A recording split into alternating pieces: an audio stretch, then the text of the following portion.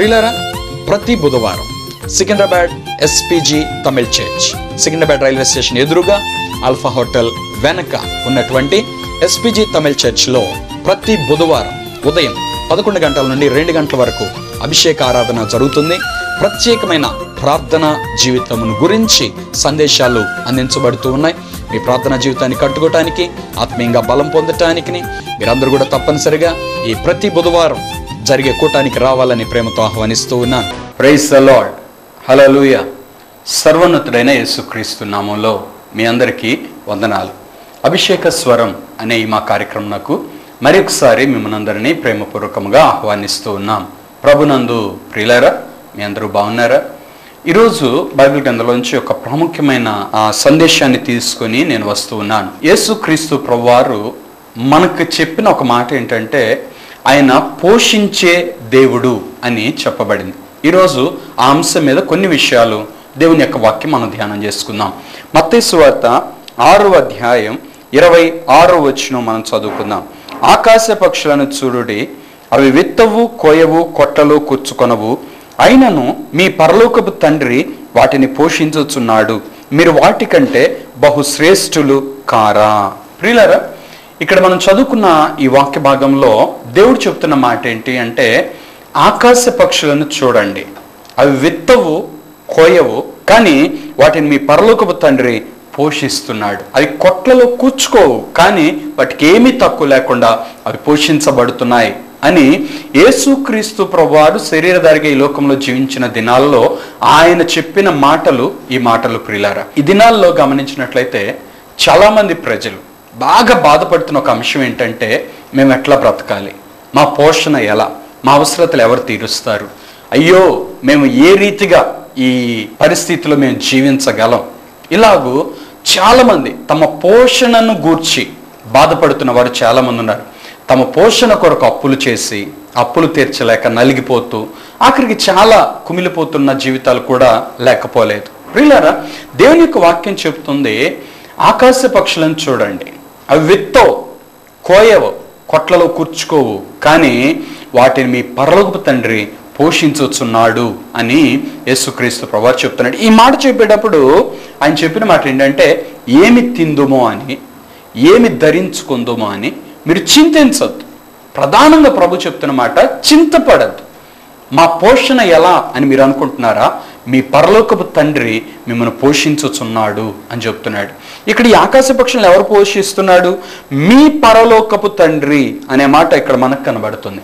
మీ పరలోకపు తండ్రి, మీ పరలోకపు తండ్రి ఈ ఆకాశ పక్షులన్నిటినీ పోషిస్తున్నాడు. లోకంలో ఒక సామెత ఏంటంటే, నారు పోసిన వాడు నీరు పోయాక మానడు. ప్రియులారా, ఈ లోకంలో కొంతమంది వ్యక్తులు కూడా 2 పిల్లలు ఉన్నారనుకోండి, 3వదిగా ప్రెగ్నెన్సీ వచ్చింది అనుకోండి, వెంటనే వాళ్ళు ఆలోచిస్తుంది ఏంటంటే, అమ్మో ఇంకా వీళ్ళని మేము పోషించలేము, కాబట్టి ఈ బిడ్డ మాకొద్దు, అబార్షన్ చేయించుకుందాం అని అనుకునే వాళ్ళు కూడా ఉంటున్నారు. ప్రియులారా, మీరు అబార్షన్ చేయటం అంటే అర్థం ఏంటంటే, నిలువున మీ పిల్లోడిని లేక నీ కొడుకునో నీ కూతురునో నువ్వు చంపటమే. కడుపులో పడ్డ ఆ కొడుకుని లేక ఆ కూతురుని చంపటం ఎంతవరకు న్యాయం? ఒకసారి మీరు ఆలోచించండి. అబార్షన్ అనేది బైబిల్కి వ్యతిరేకం. ప్రియులారా, అబార్షన్ చేసే వ్యక్తి నరహత్య చేస్తున్నాడంతే. అబార్షన్ చేయించుకునే వ్యక్తి నరహత్య చేపిస్తున్నాడు. పాపములో అదొక భాగమే. ప్రియులారా, వాళ్ళు నరహంతకులు అన్నమాట. కాబట్టి ఎలాగూ పోషించాలి, మా పిల్లల్ని ఎలా పెంచాలి అని దిగులు పడాల్సిన అవసరం లేదండి. పూర్వకాలం మందు 5-6 పిల్లలను కూడా పెంచేవారు. అంతెందుకు ఒక మాట చెప్తున్నాను, మీకు 3 లేక 4 పిల్లలు ఉన్నప్పటికీ కూడా దేవుడు మిమ్మల్ని పోషిస్తాడు. ప్రార్థన చేయండి, విశ్వాసంతో జీవించండి, దేవుడి మీద ఆధారపడండి, దేవుడు మీ పిల్లల్ని పోషిస్తాడు. ప్రియులారా, నాకు 2 ఆడపిల్లలు.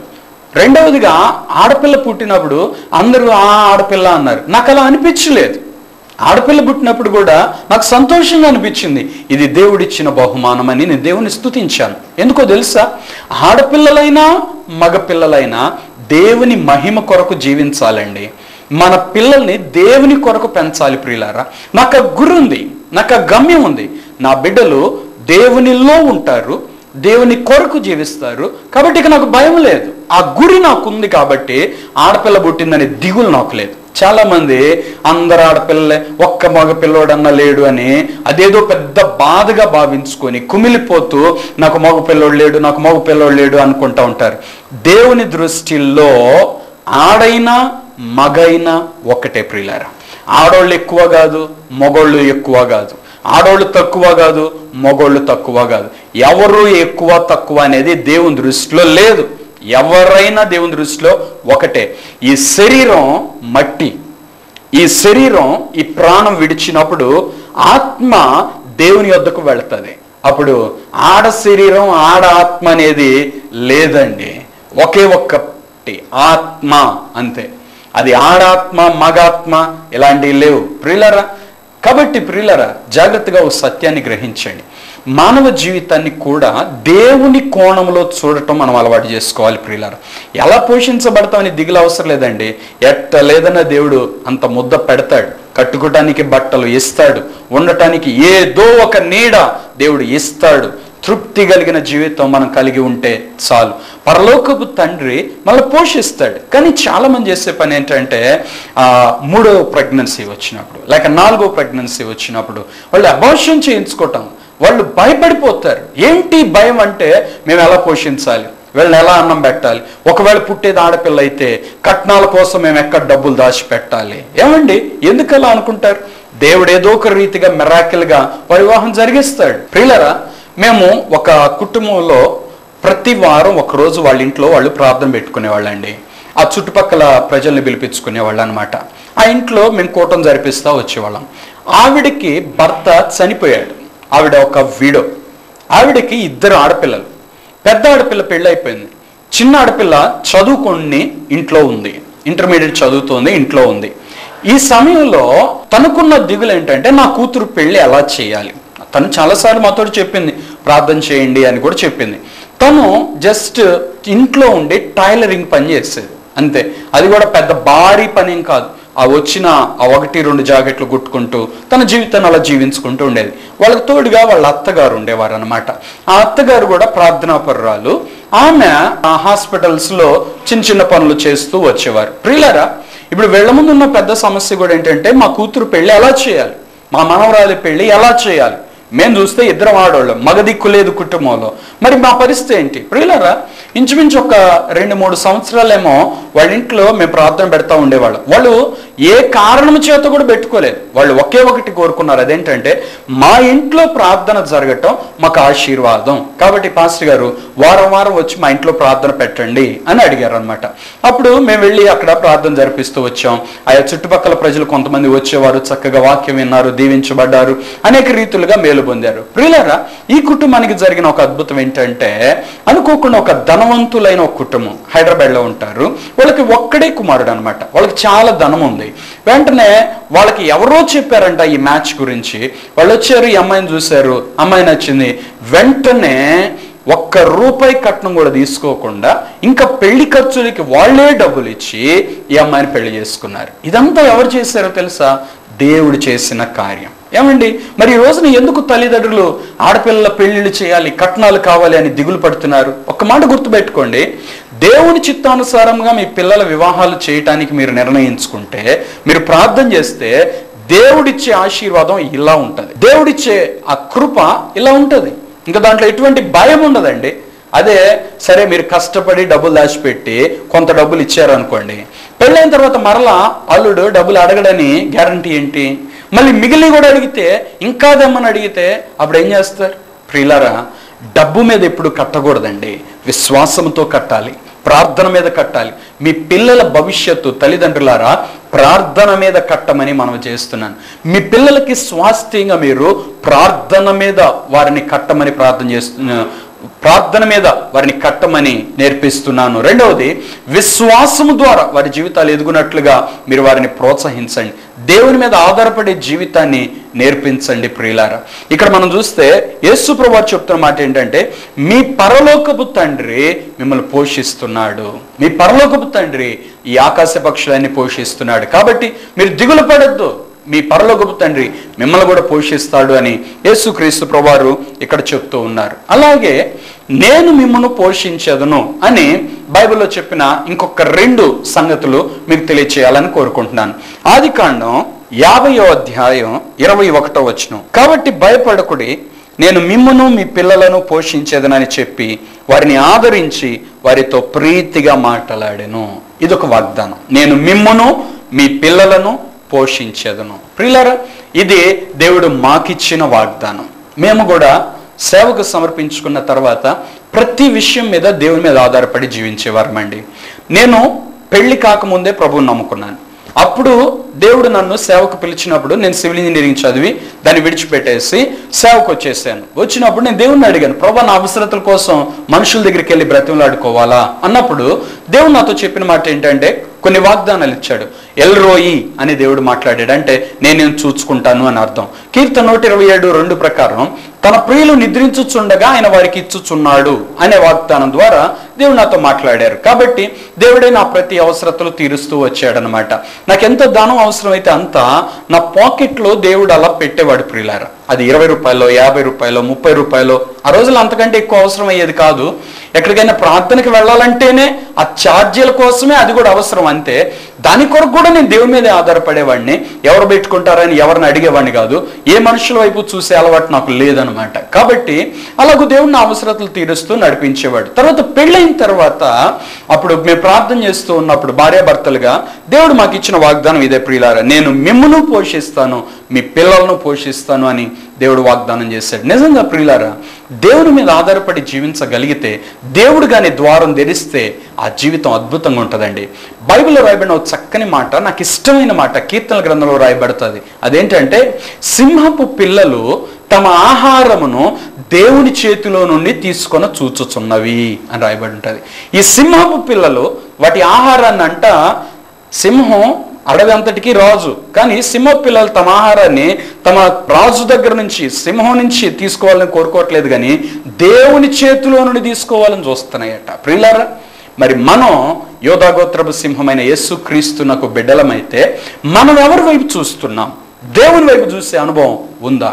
దేవుని మీద ఆధారపడే అనుభవం ఉందా? దేవుని వైపు చూస్తే సృష్టికి అతీతమైన కార్యాలు చేసి దేవుడు పోషిస్తాడు. ప్రియులారా, మా సేవలో దేవుడు అటువంటి కార్యాలు చేశాడు. ఒకసారి దేవుడు సేవకు పిలిచిన తర్వాత మేము భార్యాభర్తలం ఒకనొక ప్రాంతంలో ఉండి, ఒక గదిలో ఉండి సేవ చేస్తూ ఉన్నాం. అక్కడ మాకు ఆ రోజు గ్యాస్ సిలిండర్ అయిపోయింది. గ్యాస్ సిలిండర్ అయిపోగానే ఇంకా కొనటానికి డబ్బులు లేవు. మాకు ఉన్నది ఎవరు ఆధారం? దేవుడు ఒక్కడే. కాబట్టి ఇద్దరు మోకరించాం, భార్యాభర్తలం ప్రార్థన చేయటం ప్రారంభించాం. ప్రభా నువ్వే పిలిచావు, ఇప్పుడు మా అవసరతలు నువ్వే కదా తీర్చాలి. గ్యాస్ సిలిండర్ అయిపోయింది, మరి ఏం చేయాలి ప్రభా అని ప్రభు దగ్గర ప్రార్థన చేస్తూ ఉన్నాం. ప్రభా సహాయం చేయండి ప్రభా అని అడుగుతా ఉన్నాం. పిల్లరా, దేవుడు చేసిన ఒక అద్భుతమైన కార్యం ఏంటంటే, అకస్మాత్తుగా దేవుడు నాకు ఒక దర్శనం చూపిస్తున్నాడు. ఒక దేవదూత వచ్చి గ్యాస్ సిలిండర్ని నింపుతున్నట్లుగా దేవుడు ఒక దర్శనం చూపించాడు. అలాగే నా భార్య కూడా అదే టైంలో దేవుడు మాట్లాడుతున్నాడు, ఇప్పుడు నువ్వు వెళ్ళి పొయ్యి వెలిగించు, నేను గ్యాస్ సిలిండర్ నింపుతున్నాను అని దేవుడు మాట్లాడారు. అలాగే ఒక దర్శనం కూడా ఇచ్చారు. ఇప్పుడు ప్రార్థన చేసుకుంటున్నాం మేము ఇద్దరం, ఒకళ్ళు ఎదురుగొకళ్ళం. ఒక్కసారి ఇద్దరం ఆమేనని కళ్ళు తెరిసాం అనమాట. ఎందుకంటే దేవుడు నడిపించిన విధానం, దేవుడు ఇచ్చిన జవాబు అది. వెంటనే ఏంటి ఏంటి అనుకొని నాకు దేవుడు ఇలా చెప్పాడు, నాకు దేవుడు ఇలా చెప్పాడని సరే చూద్దామని వెళ్ళిపోయి అయిపోయిన సిలిండర్, అప్పటికి అన్నం ఉడుకుతూ ఉడుకుతూ పొయ్యి మధ్యలో ఆరిపోయింది. గ్యాస్ మొత్తం అయిపోయిన సిలిండర్ని మరలా నా భార్య వెళ్ళి ముట్టించింది. ప్రియులారా, అది కొత్త సిలిండర్ వెలిగినట్లుగా బగబగ వెలుగుతా వెలిగింది. ప్రియులారా, ఆ సిలిండర్ మాకు ఎంతకాలం వచ్చిందంటే 8 నెలలు వచ్చిందండి. మరలా దేవుడు సిలిండర్ కొనుక్కోవటానికి డబ్బులు ఇచ్చేంత వరకు ఆ సిలిండర్ అలాగే మండుతూ వచ్చింది. ప్రియులారా, నేను మిమ్మును మీ పిల్లలను పోషించేదను అన్నది దేవుని యొక్క వాగ్దానం. ఆదికాండం 50వ అధ్యాయం 21వ వచనం. గుర్తుపెట్టుకోండి, ఎవరెవరైతే మా పిల్లలు ఎట్ట బతుకుతారు, మేము ఎట్ట బతుకుతామని దిగులు పడుతున్నారో, ప్రియ తల్లులారా, తండ్రులారా, మీ బిడ్డలు మీరందరూ కలిసి ఈ వాగ్దానాన్ని పట్టుకుని ప్రార్థన చేయండి. దేవుని వాగ్దానం ఎన్ని ఉన్నాయండి బైబిల్లో. అందుకే నేను చెప్తాను, వాక్యం చదవండి చదవండి చదవండి అని. వాక్యం చదవకపోతే ఈ వాగ్దానాలు తెలియదు, వాటిని స్వాతంత్రించుకోవడం తెలియదు. వాక్యం చదవటం వస్తే చక్కగా ఈ వాగ్దానాలన్నీ చదివి స్వాతంత్రించుకోగలుగుతాం. ప్రియులారా, వాక్యం ఎక్కువగా చదవండి. అందుకే అలాగే దేవుని మీద ఎక్కువగా ఆధారపడండి, ఎక్కువ ప్రార్థన చేయండి. వాక్యం చదవటం ద్వారా విశ్వాసం పెరుగుతుంది, ప్రార్థన చేయటం ద్వారా ఆ విశ్వాసముతో నమ్మిన వాటన్నిటిని స్వతంత్రించుకుంటాం, కార్యాలు జరగటం మనం చూస్తాం. కాబట్టి తప్పనిసరిగా వాక్యము ప్రార్థన మన జీవితంలో ఉండాలి.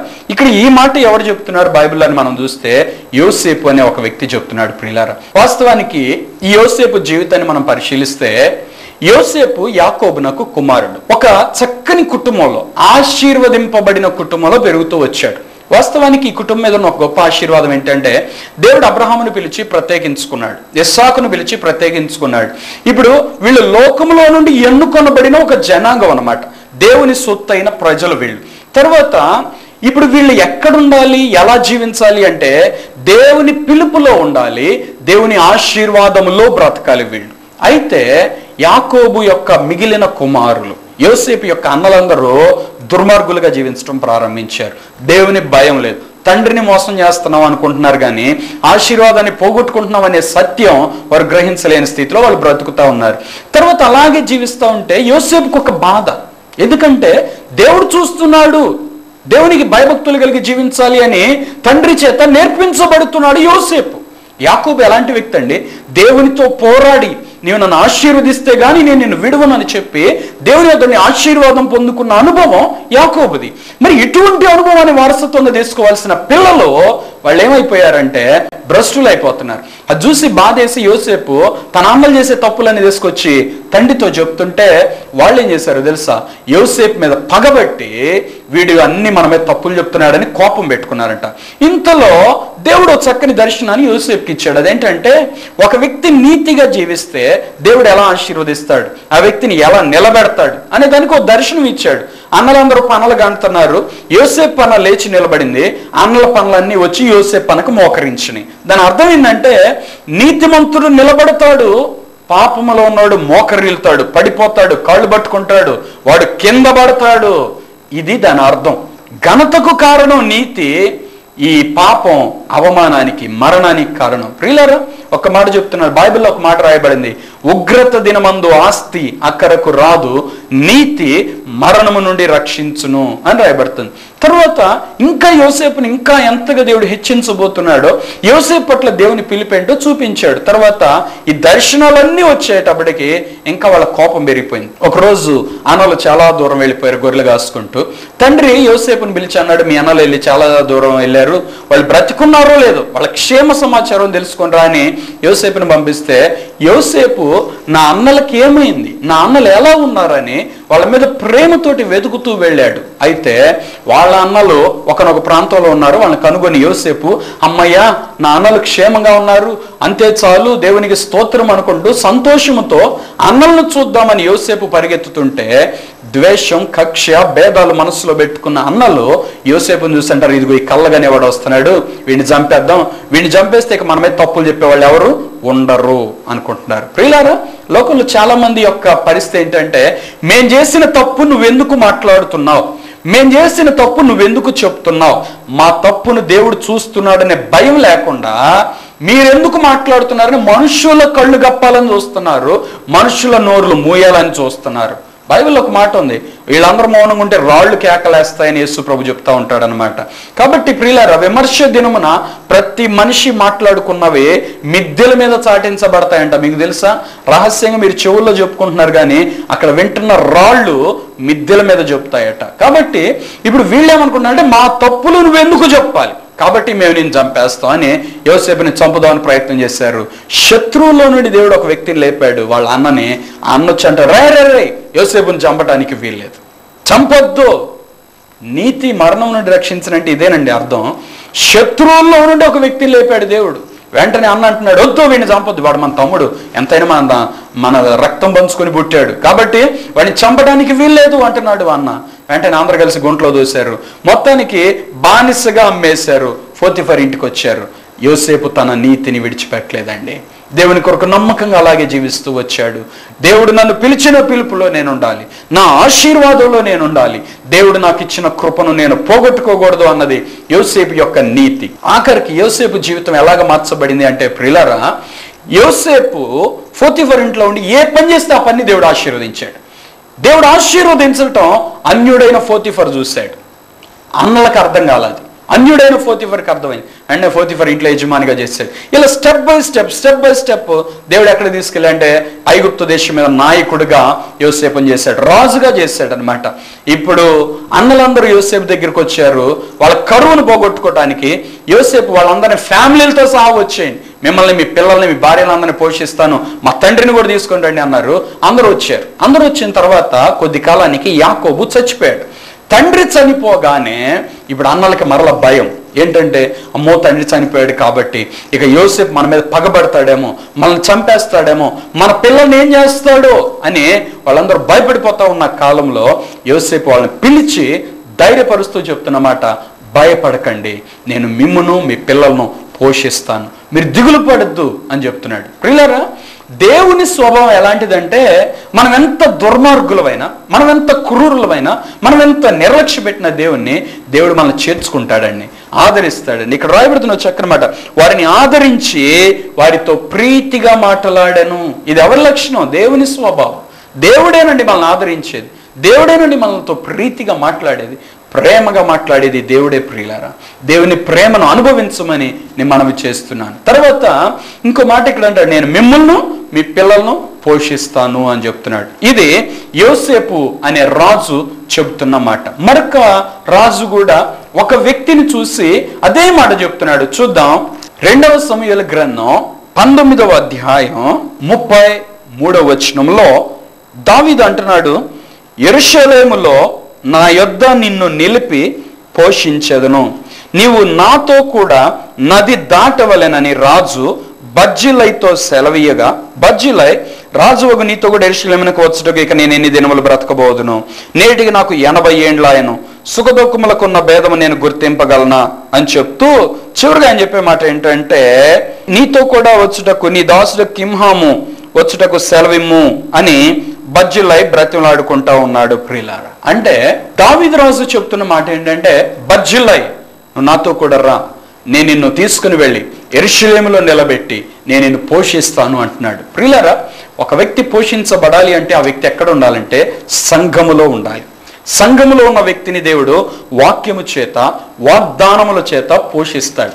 వాక్యం అనే ఉదక స్నానము చేత ఆ వ్యక్తిని కడుగుతాడు, శుద్ధి చేస్తాడు. ప్రియులారా, బర్జిల్లైని దేవుడు పిలుస్తున్నాడు, బర్జిల్లై రా నాతో పాటు, దాటు ఈ నది, నాతోటి రా, యెరూషలేముకు వెళదాం మనం అంటే బర్జిల్లై అంటాడు, నేను రాను, నది దాటి నేను రాలేను, ఇప్పుడు నేను ముసలోడిని, నా ప్రాంతం, నా ప్రజలు, నేనున్న వాతావరణం ఇవి నేను వదిలిపెట్టలేను, ఇవి వదిలిపెట్టి నేను రాను, ముసలోడిని అయ్యాను, అయిపోయింది నా లైఫ్, నేను ఇక్కడే చచ్చిపోతా, ఇంతే, చచ్చినాక ఇక్కడే ఉంటాను, కానీ నువ్వు చెప్పిన మాట అయితే నేను విన్ను అన్నట్టుగా బర్జిలై చెప్తున్నాడు. నేను రాను కానీ నా కొడుకుని తీసుకొని పో. ఈ రోజుల్లో చాలా మంది తల్లిదండ్రులు చెప్పే మాట ఇదే కదండి, చర్చికి రండి బ్రదర్ అని సేవకులు పిలిచారు అనుకోండి, నేను రాను కానీ నా కొడుకుని తీసుకొని పో, లేకపోతే ఆవిడ వస్తుంది. ఇలాంటి వాళ్ళందరూ ఏమైపోతారంటే గొప్ప ఆశీర్వాదాన్ని పోగొట్టుకుంటారు. ప్రియులారా, అంతే, గొప్ప ఆశీర్వాదాన్ని పోగొట్టుకుంటారు, అంతే. రాజుగారు చెప్తున్నాడు, బర్జిల్లై రా నాతో పాటు, దాటు ఈ నది, వెళ్దాం, మన రాజ్యానికి వెళ్దాం, దేవుడు నన్ను ప్రేమించి మనలో రాజుగా చేస్తున్నాడు, రా వెళ్దాం, రాజుగా రాజ్యానికి వెళ్దాం, నేను నిన్ను పోషిస్తాను అంటే ఈ బర్జిల్లై అంటే నేను రాను. ఒకవేళ బర్జిల్లై నది దాటి యెరూషలేముకు వస్తే తన భోజనపు స్థానం ఎక్కడో తెలుసా? రాజుగారి భోజన బల్ల, రాజుగారి భోజన బల్లతో పాటు రాజుతో కలిసి కూర్చొని భోజనం చేసే గొప్ప ఆధిక్యత దేవుడిచ్చేవాడు. ప్రియులారా, ఆ గొప్ప ఆశీర్వాదాన్ని బర్జిల్లై పోగొట్టుకున్నాడు. అలాగే దావీదు యోనాతానుకు కుమారుడుగా మెఫీబోషెతు దగ్గరికి సైనికుల్ని పంపిస్తాడు. సౌలు కుటుంబంలో ఎవరైనా బ్రతుకున్నారంటే మెఫీబోషెతు అని ఒక ఆయన బ్రతుకున్నాడయ్యా, కుంటికాలు గల్లోడు అని ఎవరో చెప్తారు. దావీదు అంటాడు, వెంటనే వెళ్ళి ఆ వ్యక్తిని తీసుకుని అంటాడు. మెఫీబోషెతును తీసుకుని దావీదు దగ్గరకు రాగానే దావీదు భోజన బల్ల దగ్గర మెఫీబోషెతును కూర్చోబెడతాడు. మెఫీబోషెతు కుంటి కాళ్ళు గల్లోడు. ప్రియులారా, కుంటి కాళ్ళు గల్లోడు రాజుగారి సైనికులు పంపించిన మాట విన్నాడు, చక్కగా వాళ్ళతో వచ్చాడు, రాజుగారితో కలిసి కూర్చొని అదే బల్ల మీద కలిసి కూర్చొని భోజనం చేస్తున్నాడు. రాజుగారు పోషిస్తున్నాడు మెఫీబోషెతుని. అప్పుడు మెఫీబోషెతు అంటాడు, చచ్చిన కుక్క వంటి వాడనేనా నా మీద ఇంత ప్రేమ చూపించడానికి కారణం ఏంటయ్యా అంటాడు. అప్పుడు దావీదు అంటాడు, మెఫీబోషెతు, మీ నాన్న అయిన యోనాతాను ఎలాంటి వాడో తెలుసా? మీ నాన్నకి నాకు ఉన్న ప్రేమ ఏంటో తెలుసా? మేమిద్దరం ప్రాణ స్నేహితులం, ఒక్క ప్రాణముగా బతికేవాళ్ళం. ప్రియులారా, యోనతాన్ను బట్టి దావీదు మెఫీబోషెతును తీసుకొచ్చి రాజ భోజన బల్ల మీద కూర్చోబెట్టి భోజనం పెడుతున్నాడు.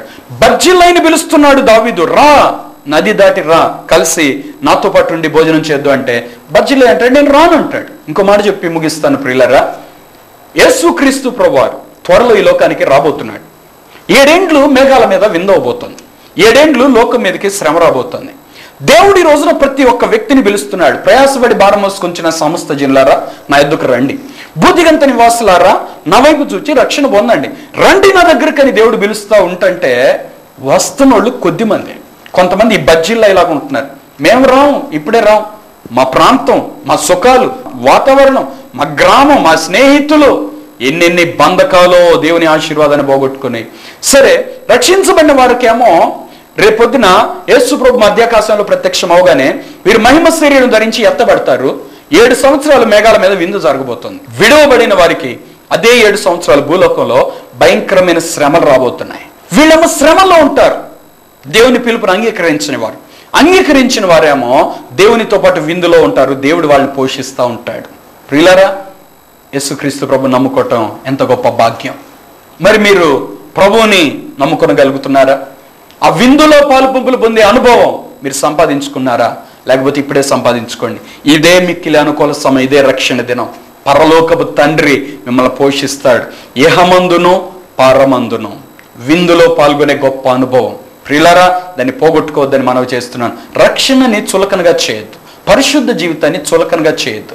మారు మనసు పొందండి, ప్రభు కోసం జీవించండి, వాక్యాన్ని ఎక్కువగా చదవండి, వాగ్దానాలు స్వతంత్రించుకోండి, బైబిల్లో ఉన్న ఆశీర్వాదాలు మీరు పొందండి. దేవుని కృపలో నుండి తొలగిపోవద్దు. ప్రార్థన చేసుకుందాం. అందరూ తల వంచి కళ్ళు మూసుకోండి.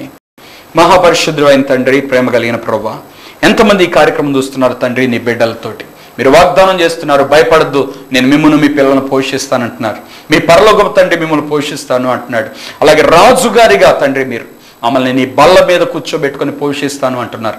బర్జిల్లై అంటున్నాడు, నేను రాను అంటున్నాడు. మెఫీబోషెతు లోబడి వచ్చాడు. ప్రభువా తండ్రి, అలాగే 7 ఏండ్ల విందులో మేము నీతో పాటు ఉండే అనుభవం మాకు దయచేయండి. ఈ కార్యక్రమం చూస్తున్న ప్రతి బిడ్డ నీ రాకడ ఎత్తబడి ఆ విందులో పాలు పంపులు పొందినట్లుగా రక్షణ ఆనందాన్ని అనుభవించడానికి కృప దయచేయండి. గొర్రె పిల్ల యొక్క జీవ గ్రంథంలో పేరు వ్రాయబడిన వారే దానిలో ప్రవేశిస్తారని సెలవిచ్చావు తండ్రి. ఆ రక్షణ అనుభవం ఇప్పుడే బిడ్డలు పొందుకోవడానికి సహాయం చేయండి తండ్రి. మారు మనసు దయచేయండి, పాపక్షమాపణ దయచేయండి. నీ రాకడలో ఎత్తబడే అనుభవం సంపాదించుకోవడానికి కృప దయచేయండి, సిద్ధపరచండి. త్వరగా మీరు రాబోతున్నారు, నీ రాకడ కొరకు సిద్ధపడే అనుభవం మాకు దయచేయండి. ఈ కార్యక్రమం చూస్తే అనారోగ్యంతో బాధపడుతున్న ప్రతి బిడ్డను ముట్టి స్వస్థపరచండి, మేలులో తినిపి తృప్తిపరచమని తాకండి, బలపరచండి. యేసు నామంలో ప్రార్థిస్తున్నాను తండ్రి, ఆమేన్. ప్రియులారా, ఈరోజు కార్యక్రమం ద్వారా మీరు దీవించబడ్డారని నమ్ముతున్నాం. మీరు పొందిన మేలు, మీ ఆశీర్వాదాలు తప్పకుండా మాకు తెలియపరచండి. దేవుడు మిమ్మల్ని అందరినీ దీవించును గాక, ఆమేన్. ప్రియులారా, ప్రతి బుధవారం Secunderabad SPG Tamil church, Secunderabad railway station ఎదురుగా ఆల్ఫా హోటల్ వెనక ఉన్నటువంటి ఎస్పీజీ తమిళ్ చర్చ్లో ప్రతి బుధవారం ఉదయం 11 గంటల నుండి 2 గంటల వరకు అభిషేక ఆరాధన జరుగుతుంది. ప్రత్యేకమైన ప్రార్థన జీవితమును గురించి సందేశాలు అందించబడుతూ ఉన్నాయి.